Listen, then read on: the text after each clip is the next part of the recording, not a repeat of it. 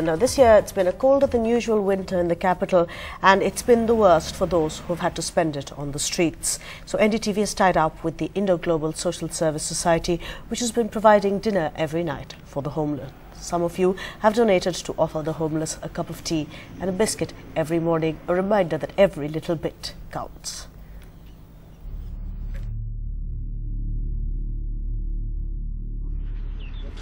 ये आपने बनाया है? हाँ जी। क्या आप इसके द्वारा आप क्या बताना चाहते हैं? एक गांव आदमी रहता है, गांव में मजदूरी नहीं रहती है, काम जाता है, शहर जाता है काम करना, लेकिन उसके मजदूरी कम मिलती है, खर्चा ज़्यादा होता है। वो फिर वो वहाँ जाके मजदूरी करता है, वहाँ भी रहने का न सोने का ठिकाना नहीं रहता। Poverty forced Anish Khan to leave his village in Bulandshahr many years ago and come to Delhi for a better life. These illustrations made by him portray his struggle on the streets. Initially, he worked as a carpenter but had to give it up after a back injury. Now, a daily wager, he stays at this night shelter on the banks of the Yamuna.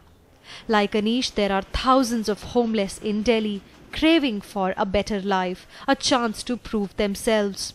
And that's where Indo-Global Social Service Society and NGO came forward, training people like Anish through periodic workshops and bringing out a collection called City Makers Comics that depicts stories of destitution, desires and dreams. We actually, are wanting a dignified life for the homeless people. We don't call them homeless, we call them city makers because they make the city with the sweat and labor. And that's the reason why, we have been fighting for more shelters for the homeless people. The NGO maintains this night shelter, gives one meal to its inmates, but now they have started serving morning tea as well. Delhi has around 150 night shelters operating right now, which can accommodate only 7,500 people.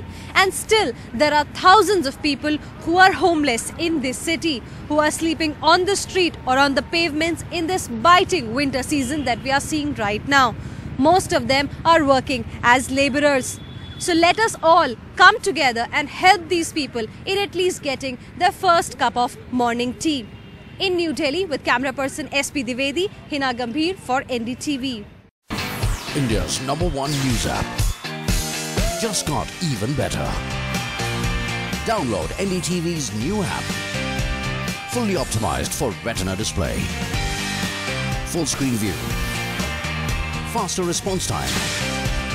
And Sudoku. NDTV's new iPad app. Download now.